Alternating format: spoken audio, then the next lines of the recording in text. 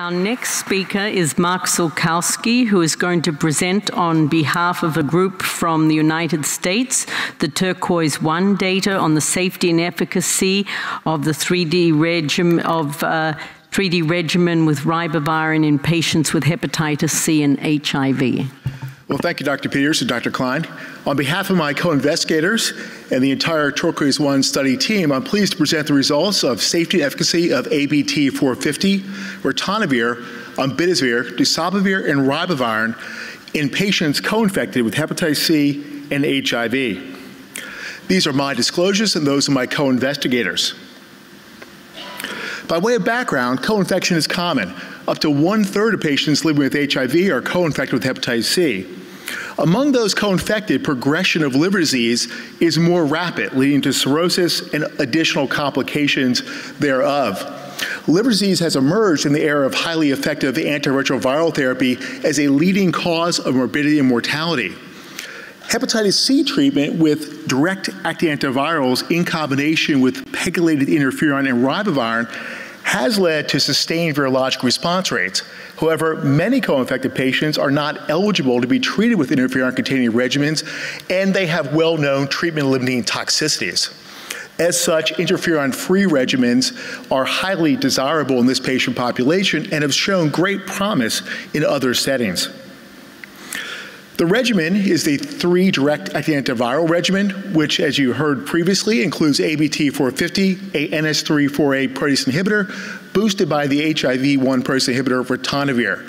It is also co-formulated with Ombitasvir as a single tablet. Patients also took Dasabuvir, a non-nucleoside NS5B polymerase inhibitor taken twice daily, as well as Ribavirin. Prior to initiation of the trial, there was extensive phase 1 drug-drug interaction studies conducted in healthy volunteers with tenofovir, emtricitabine, atazanavir, raltegravir that indicated no clinically meaningful changes in hepatitis C or HIV drug exposures. As you previously heard, the 3D regimen with or without ribavirin has been studied in more than 2,700 patients with high rates of sustained virologic response. More than 96% of those who are treatment naive and treatment experienced without cirrhosis for 12 weeks, and 92 to 96% in cirrhotic patients treated for 12 or 24 weeks. The TURQUOISE-I study is the first part of a 2-part multi-center phase 2/3 study to assess the safety, tolerability, and efficacy of the 3 DAA regimen in patients with HIV and hepatitis C genotype 1 co-infection, including those with compensated cirrhosis. The study design of Part 1 is shown here. The study enrolled 63 patients. They were randomized to receive the 3 DAA regimen plus ribavirin for 12 weeks or the same regimen for 24 weeks. The ribavirin was administered as weight-based dosing according to the body weight of 75 kilograms at 1,000 or 1,200 in 2 divided doses. Today we'll be presenting the SVR12 data point for those treated for 12 weeks and the SVR4 data point for those treated for 24 weeks. All patients remain in follow-up through 48 weeks. The primary efficacy analysis is SVR4 and 12, defined as HCV RNA below the lower limit of quantification 4 and 12 weeks after discontinuing therapy. We're also assessing virologic response at treatment week 4, known as RVR, as well as on-treatment virologic failure and post-treatment virologic relapse. In addition to the usual safety parameters, we also assessed maintenance of plasma HIV-1 RNA suppression. The key eligibility criteria are shown here. Patients aged 18 to 70 with genotype 1 infection. They could be hepatitis C treatment naive or have taken prior therapy with pegylated interferon or ribavirin and failed to achieve a sustained virologic response. We did allow the enrollment of patients with compensated cirrhosis. Those with decompensated liver disease were excluded. With respect to HIV-1, they had to have a RNA level of less than 40 copies per ml, a CD4 count above 200, and be on a stable regimen of either atazanavir or raltegravir inclusive antiretroviral therapy. The baseline characteristics of the enrolled patients are shown here. The majority, more than 90%, were male. About 25% were Black. The mean age was nearly 51 years, and 19% had compensated cirrhosis. 80% were IL-28B non-CC, the unfavorable genotype. 87 to 91% were infected with genotype 1 subtype A.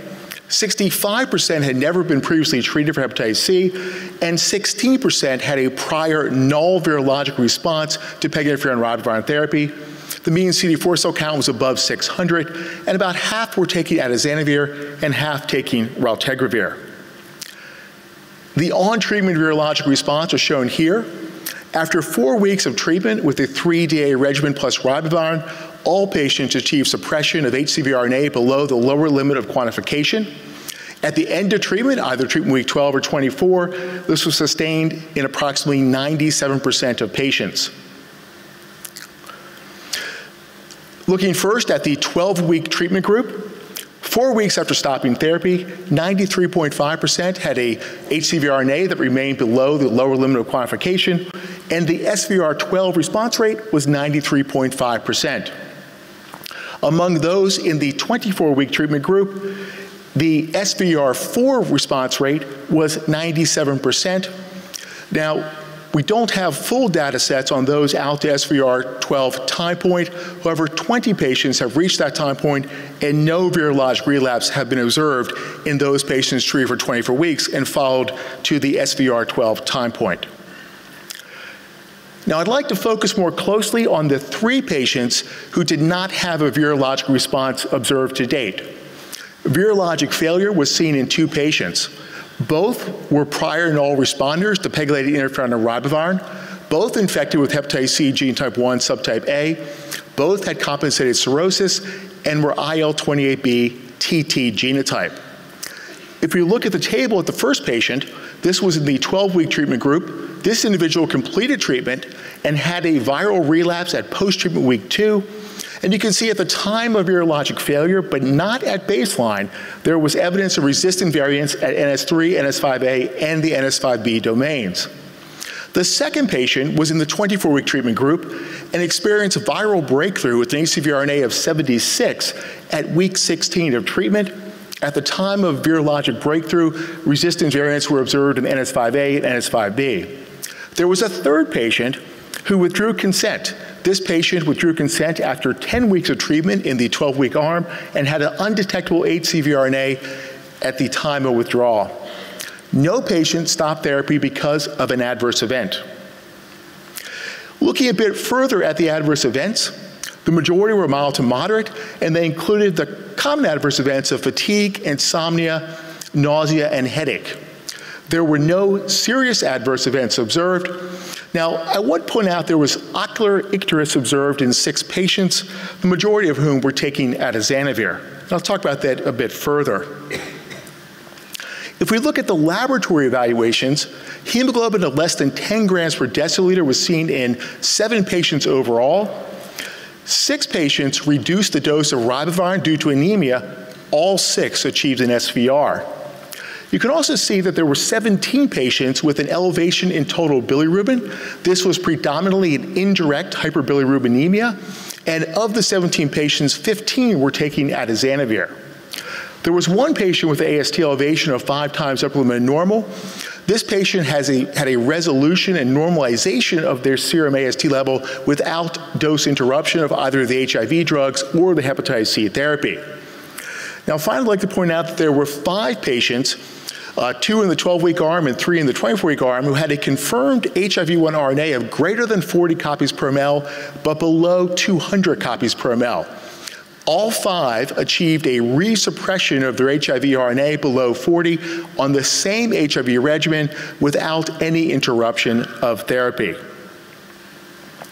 So in summary, the TURQUOISE-I study evaluated the interferon-free regimen of 3 direct-acting antivirals plus ribavirin in patients with HIV infection, some of whom were treatment naive, others treatment experienced with peg interferon ribavirin. The study also included cirrhotic patients.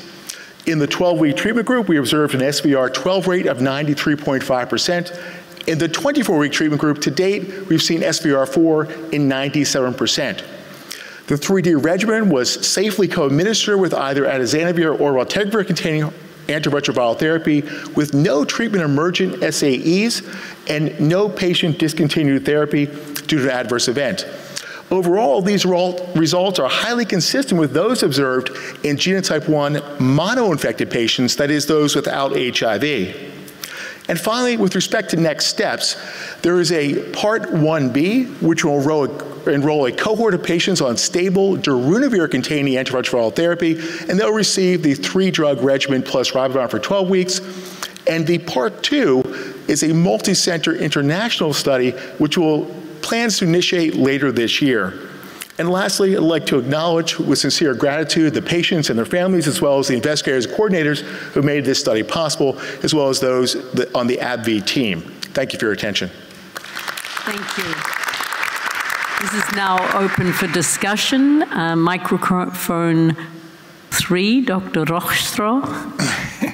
Yeah, great presentation, Mark. I have 2 questions. The first is, so you included patients who were on Dasabuvir, and since there is obviously a protease inhibitor in your 3D regimen, that would at least imply that the drug interactions are a little bit different maybe than what we've seen with other hepatitis C protease inhibitors, and obviously we've been looking for the combinability of HIV protease inhibitors with HCV therapy. So can you say a little bit more, considering that, you know, Simepry is a big issue with all the PIs, Dasabuvir is an issue, other than Dasabuvir and Dasabuvir is an issue.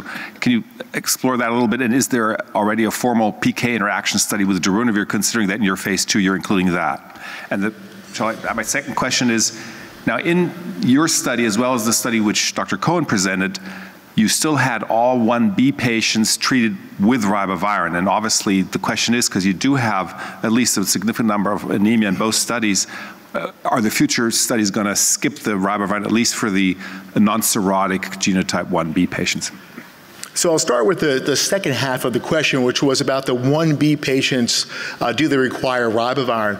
My own opinion, after analyzing these data as well as those of the monoinfected patients, are that this group of patients I would anticipate do not need ribavirin if they're infected with 1B, and that is one of the design considerations for the Part 2 of the TURQUOISE-I study. The first part of the question is a larger question, which deals with drug-drug interactions between the hepatitis C regimen and the HIV regimen, which in my mind is really the foremost question when approaching the treatment of this patient population. There was a formal healthy volunteer interaction study done with Dasabuvir and all 3 drugs in the 3-DAA regimen. Now, one thing I neglected to mention was that when the patients went on to the 3D plus ribavirin, the ritonavir in the 3D regimen was used to boost the Dasabuvir. In other words, they did not take an additional ritonavir 100 milligram dose, so that was discontinued during the 12 weeks. The interaction study suggested no significant effects on the Dasabuvir levels, so this was felt to be a safe regimen to combine. It's interesting to note that we did see hyperbilirubinemia in those patients. My own view is that was not likely due to the raising the Dasabuvir levels, but rather due to ribavirin-induced hemolysis, as has been seen in other studies such as Photon-1. With respect to darunavir, there have been formal healthy volunteer drug-drug interaction studies conducted, and these do permit the going forward with studying this. Now, the studies did show a reduction in the C trough of darunavir of roughly 40%. So the studies will go forward to assess both QD and BID dosing of darunavir in combination with a 3-day regimen. So those are certainly important things to look at going forward. Christina? Thanks. I have one question, Mark. Did you measure adherence in the 2 patients that failed? Well, thank you for asking. Another important point I neglected to mention, the 2 patients were adherent to their hepatitis C drug therapy by pill count, and really they had achieved a undetectable viral load with respect to hepatitis C. We also did not see any alterations in their HIV suppression. So I don't think we can attribute those 2 virologic failures to non-adherence. I would point out that as we've seen in the other studies, such as TURQUOISE-II of cirrhotics, this combination of null PEG ribavirin response plus cirrhosis plus 1A appears to be a difficult patient group to treat. Overall, there were 6 patients with those characteristics, 4 of whom have achieved virologic response and the 2 failures. Microphone 2, I'm sorry, I can't see who it is. Could you state your name? Swan. Oh, hi, Tracy. Of the 5 people that blipped with regard to HIV viral load during treatment, what were they on atazanavir, raltegravir, or some of each? They were on, actually, it was almost an even split. It was 3 and 2 of atazanavir and raltegravir. So no obvious pattern with respect to these blips of HIV-1 RNA during therapy. Microphone 3, Dr. Bagnani. Hi, Mark. Thank you very much. So, Mark, I was going to ask, looking at the fantastic results that we've seen in part 1 of the study, do you think part 2 of the study should exclude the 24-week arm? Another great question.